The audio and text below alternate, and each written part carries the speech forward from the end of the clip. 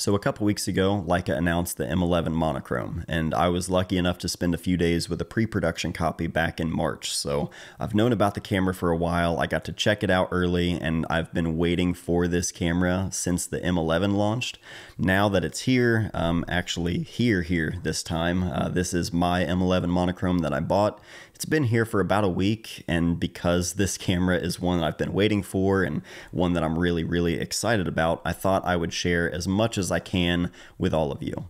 That starts with the unboxing of the camera, and you know I'm not that guy, pal, but I still wanted to go ahead and just record the whole unboxing, let everyone see what's included in the box, just the whole experience.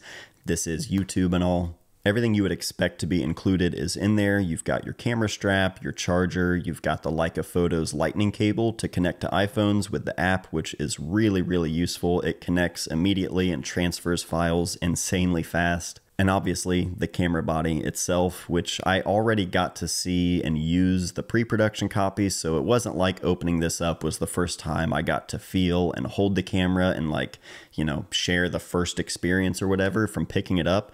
I did kind of talk about it a little bit in the first look video where, the actual weight of the camera is different because the black body doesn't have the brass top plate. My silver M11 that I had has a brass top plate, so using that camera and taking it with me everywhere and then going to this, noticing that immediate weight difference, that was something that I wasn't really expecting.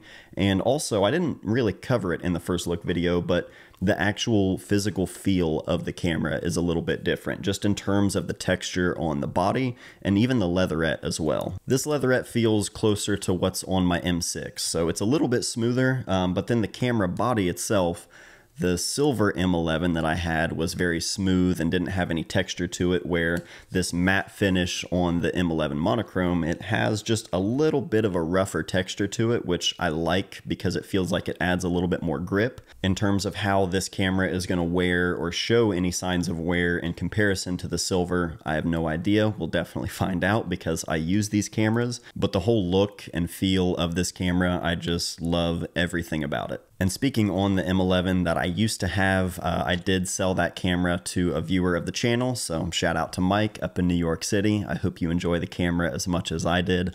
I sold that camera specifically to buy the M11 Monochrom, so I knew one camera, I don't need both of them. I would have loved to, shoot some side-by-sides comparing the two.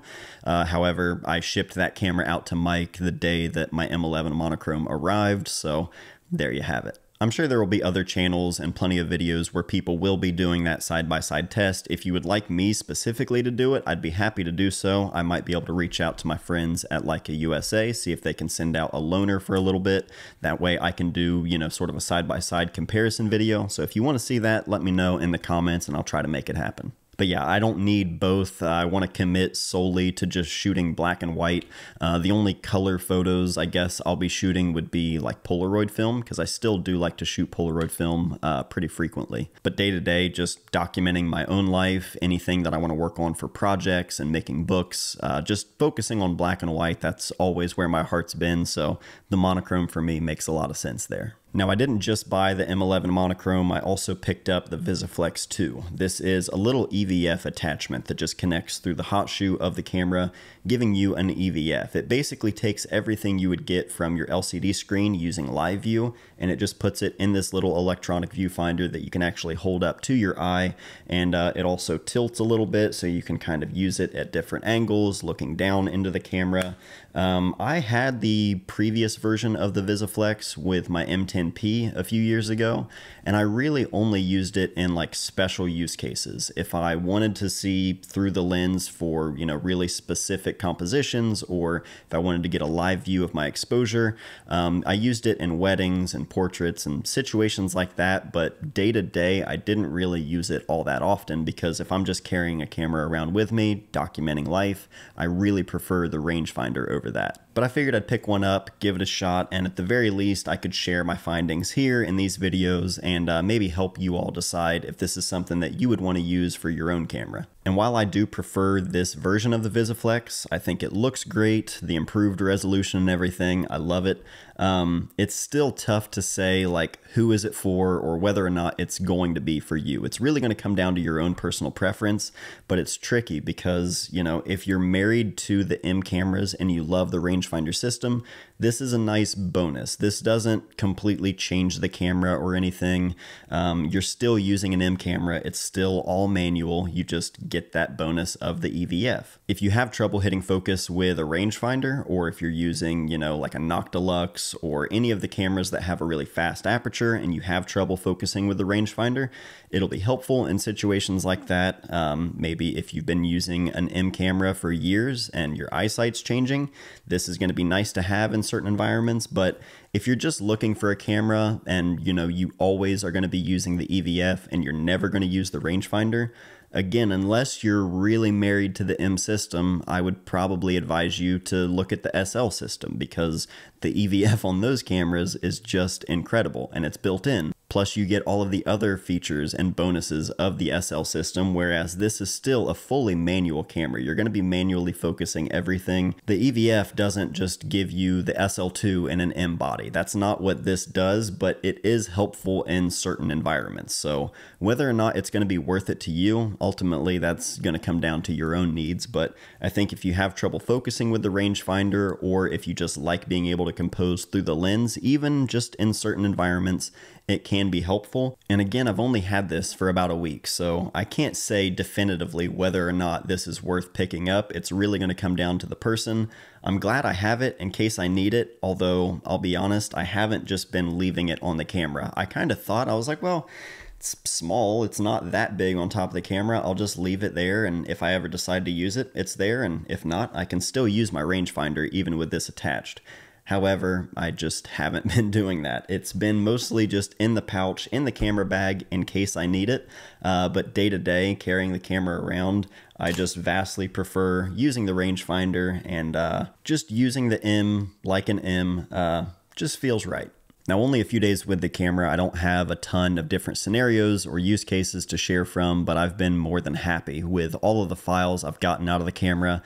As a matter of fact, the day the camera arrived, I took it into town and shot some photos of Molly's running club. She recently started a running club here in town that meets in Chillicothe twice a week. It's been insane and awesome to see just how much it's grown in such a short amount of time. Her and her friends just finished a 150-mile relay race. It was insane. They were running 24 hours straight, like through the night, through the woods, in the pouring down rain. Very proud of her for that. And I absolutely have no interest in it. So I go to the run club and I take photos of everybody running there that they can use and share. And me and Jean just walk around and take photos. It's a good time. But as I continue to use this camera more and more, I'm going to have plenty of photos and thoughts to share in the upcoming videos. And if there's anything specific to this camera that you'd like to see, whether it be camera tests or just using it in different environments, let me know any thoughts or suggestions you have in the comments down below. I will try to cover as much as I can on the M11 Monochrom here on the channel. As a matter of fact, now things are warming up and we're outside a lot more often. I should be taking this camera to some pretty fun places very soon, and hopefully we'll have some prints available from this camera very soon. All of that will be found on my website that was made with today's sponsor, Squarespace. I first launched MattDayPhoto.com almost a decade ago, and I did that with Squarespace way before they were ever a sponsor on this channel. I didn't even have this channel at the time. They've just always been the best all-in-one place to build a website. A couple of years ago, I self-published my book, Friend of Mine, and I was able to sell that directly on MattDayPhoto.com. I didn't have to link any kind of third-party site or anything. I was able to do everything directly from my own site, keeping track of the inventory, being able to control the shipping costs depending on where the books were actually being shipped. Everything was super seamless and easy to use, and that goes the same for their website building tools. Drag and drop templates that are fully customizable with award-winning customer service that are always there to help. Sell books, sell zines, sell digital products, whatever it is you might need, everything is built directly into their service, so you don't have to go anywhere else. It's all in one neat package. It's super easy to use. If you want to get signed up for Squarespace, you can try it out for yourself entirely free at squarespace.com. But when you're ready to get signed up, go to squarespace.com squarespace.com/mattday. That'll get you 10% off your first purchase of a website or domain. So thank you to Squarespace for sponsoring this video. Thank you to everybody for tuning into this video. Again, if you have any thoughts or anything you'd like to see in the upcoming videos featuring the M11 Monochrom, let me know in the comments down below. But that's it for today. So I love you all very much. Thank you for watching, and I'll see you guys soon.